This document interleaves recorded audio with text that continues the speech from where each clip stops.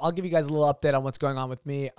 Prior, want to know. Yeah, I want to let everybody know it's with pride. I let everybody know that I am once again abusing prescription medication. Yeah, thank you. Thanks. Listen, man. I was off Ritalin for a little while. Oh, I thought you were going to say you got the booster. No. I still have not gotten the booster. I'm gonna wait, let it play out for a little longer, see what hames. I'm boosted. You're boosted? Are you boosted? I'm not boosted yet. Yeah, it's just like I don't really believe in it anymore, so I'm not really sure what to do. I just sort of think the whole thing is not real anymore. So what line do I get in? I don't really want to do it. So Ritalin, I didn't know that Ritalin was still around. I thought that was like old timey.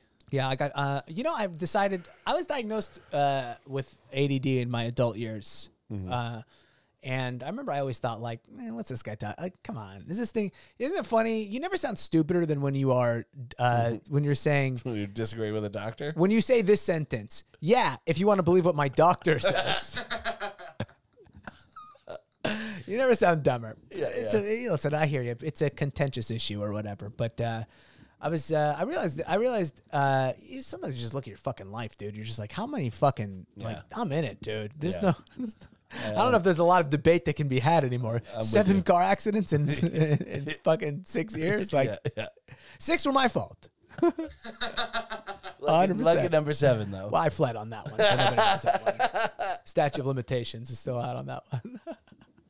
So when you say you're abusing, what does that mean? No, I'm not abusing. I'm just using it regularly. It's prescribed to you?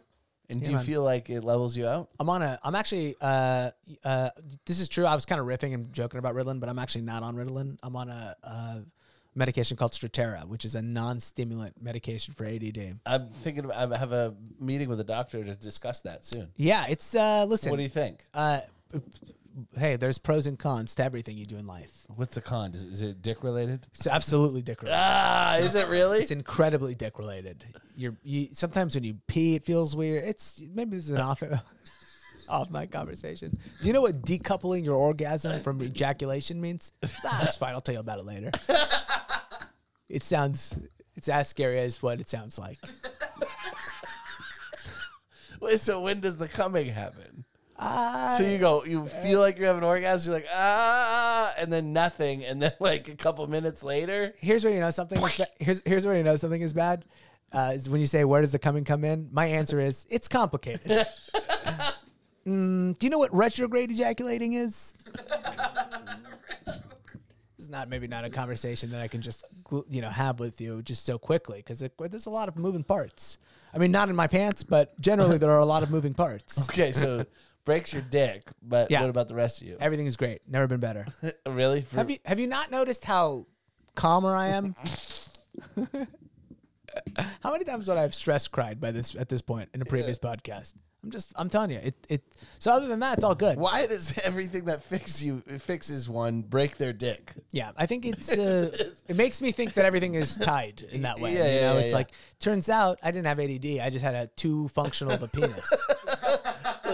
Look, do you want to come or do you want to stay? It's not so bad. It's not so bad. So I think I'll just keep like ruining my life. But coming. No. But here's the thing: you could just take pills, and it just gives you a boner. So they fixed that one too. Now you got to take a pill to offset some of the other stuff that those boner pills cause, but those pills are way cheaper than the other ones. Okay, so you're on medicine. Yeah, life is better. Life is definitely I think has gotten much better for me for that reason specifically. I targeted. I think I was telling you on the last show. I was on the road with Brian here, or no, I was on the road. During that time, we talked about it while we were still doing the show previously. But I was just like, I just was fucking such a disorganized. So much of my life had gotten so disorganized especially post pandemic that I'm a wreck, dude. I can't get it together like this, specifically post pandemic. Like, yeah, I'm just annihilated. I can't. My energy levels are low. I'm disorganized. I make simple mistakes all the time, make really stupid, obvious mistakes. Check. I got you Ritalin. By the way, I do Adderall too. Let me be clear. I do have Adderall as well. Adderall's never affected my dick, but it made me a little aggressive. It fucked with my temper a little bit. Things like Adderall, I was snorting it. Well, that could be the problem. Yeah. The doctors say to me, and I don't really know. This is just like kind of shows you how sort of messy the whole situation is. That because when I take an Adderall, I literally calm down. It literally just chills me the fuck out. That they say that's a diagnostic tool for ADD. People with ADD calm down on Adderall. People who don't have ADD get fucking wild and out.